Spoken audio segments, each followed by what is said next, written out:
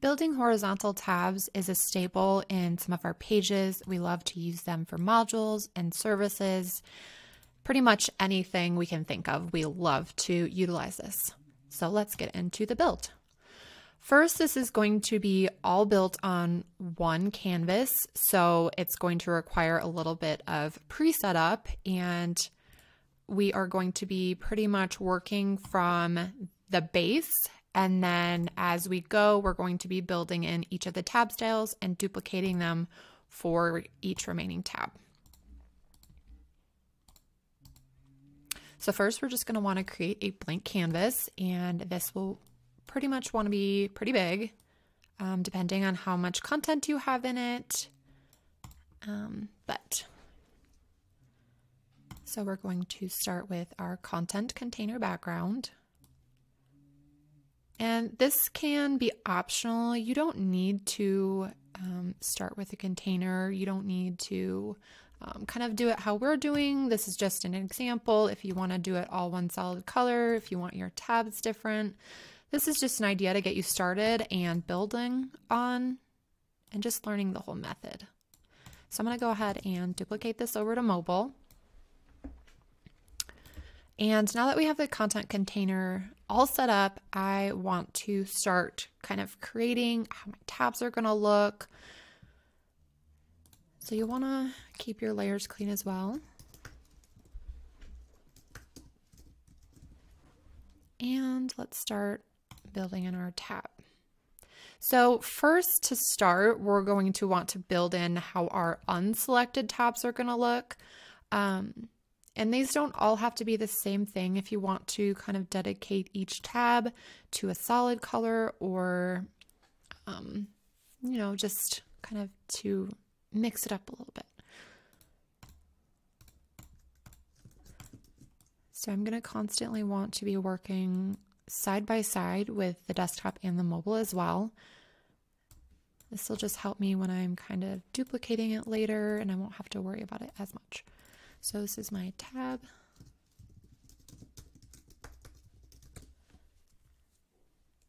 And I think for sake's purposes, I'm going to go ahead and make my bases white.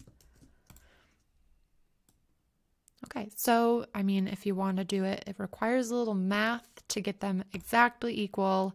And then you're going to want to account for our little border.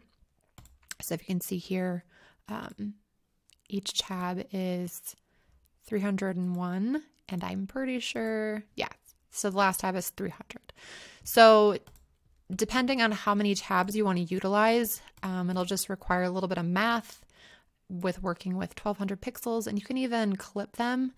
I do find it a little bit harder when they're spanned to get the first and the last tabs to span correctly. So I'm going to go ahead and just start building out my base. So make that 301, make this a little bit bigger. Now I want to create the tab title.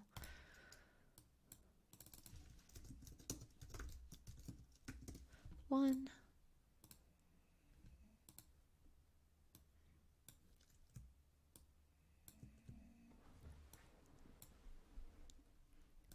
And because when I want them to select any part of the tab, I'm going to want them to grab a click action, because I don't typically like to set a click action on the background, just because it takes a little bit extra work. If they're kind of changing up the titles of them, a lot of things are going to break. Then they'll have to worry about that.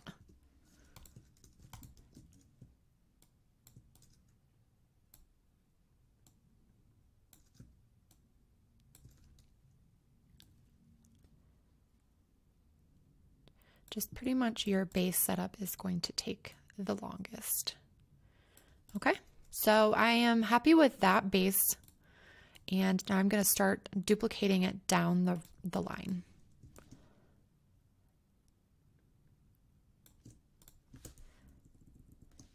So I also want to make sure that I am bumping these layers one under, otherwise you end up with a really thick border in between, and if that's the style I want to go for, have at it. I could definitely see maybe some kind of divider in the middle, and you could easily do that with a line instead.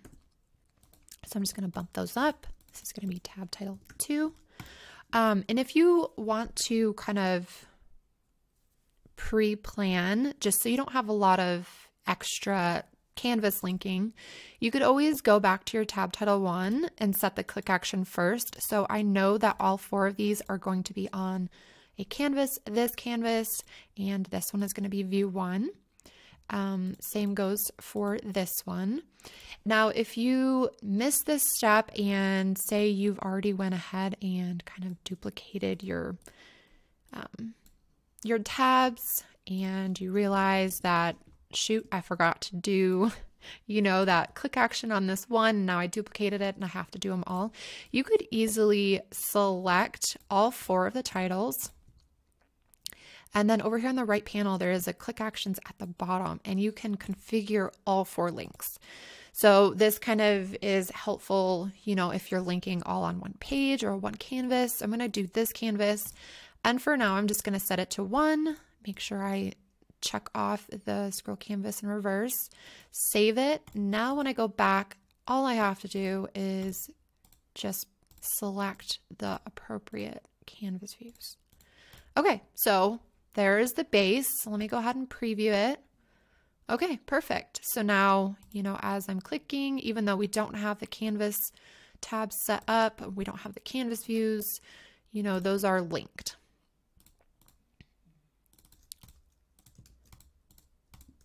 Okay, so now what you'll want to do is you'll want to kind of build how you want each open tab to look. So we're going to maybe want an image.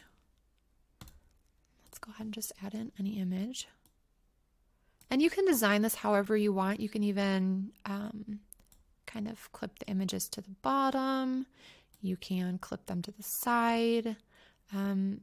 It's really just, personal preference, and love to have fun with it. So I'm just going to kind of build it like the sample.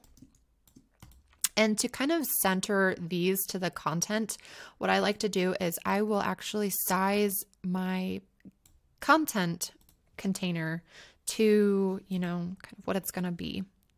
So let me give it some room. And actually, before I go on, I'm going to actually center everything.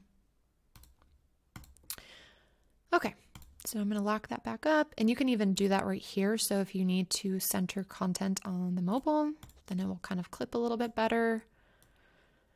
Okay. Perfect. I could be here all day just rearranging and aligning things. It's very extra of me, I know. Okay, so I'm just going to go ahead and add in some base content.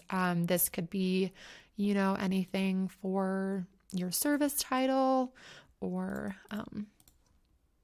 your manifesto if you want to do that, your module title, your section title. We have multiple modules in one section. Let me move that up. Okay. Get crazy. Okay, I'm going to go ahead and pull some text in from a sample I already have. Okay. And this is a good way before you start duplicating it, if you know that you're going to have a little bit content heavy stuff, to kind of look and see how it's going on the mobile. So that way you know that you need to account for a little bit extra space, or, kind of not having an image here. You can always hide it on mobile, which we can do that. So that way you have a little bit more space. It's not so long. And then they're having to scroll back up just to click another tab. Okay, so, and then we can always put let's put a call to action on here as well. Or you could even put multiple titles for service inclusions. It is really so fun just to kind of build these into our pages. And this is constantly something I'm refining as I'm going, just so I know like exactly how I want it to look on mobile, on desktop. Okay, so we'll go with this, and we don't need to have this content block so big now, so I can go ahead and adjust it. All right, So I'm going to look on the preview. Okay, I like it like that. Now we need to build out how our tab selected is going to look. So what I will want to do is kind of copy this one because I know it's going to be the same kind of orientation as my tab title. So I'm going to copy this and paste it back on. So it's not going to look like I did much now, but let me go ahead and adjust my preview. So I'm going to preview it. Okay, I like that. You can even put maybe an image right here that's selected. You know, you can do a really fun gradient.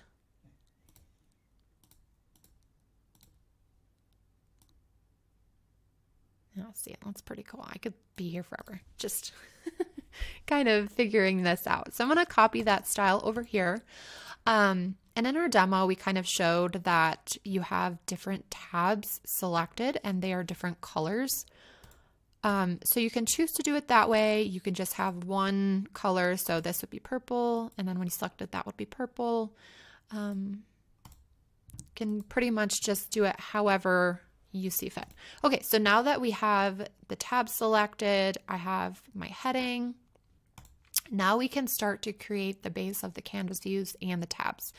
So what I'm going to do is I'm going to add a canvas view, and this is going to be titled tab-1. So that way when we duplicate it, it will have 1, 2, 3, 4. So now we can copy this. Let's go ahead and duplicate them. Okay, so now we're going to want to kind of move all of this content within each of the tabs. So I'm going to select my tab content. I'm going to select my tab title and my background color. So now once I put it in there, you're going to see the base, but once we have that tab selected, then you're going to start to see everything. Okay, so now you can either do one of two things. You can copy this, or you can copy all of this content and paste it into tab 2 and then kind of do that background again. What I'm going to do just for speed is I'm going to just have the same background for each tab. So I'm just going to paste that style in there. You can adjust images, you can just text, but then we're going to just go ahead and do this for every single tab. So I'm going to select this, select my tab title. It says 1. And then go back and then paste that style.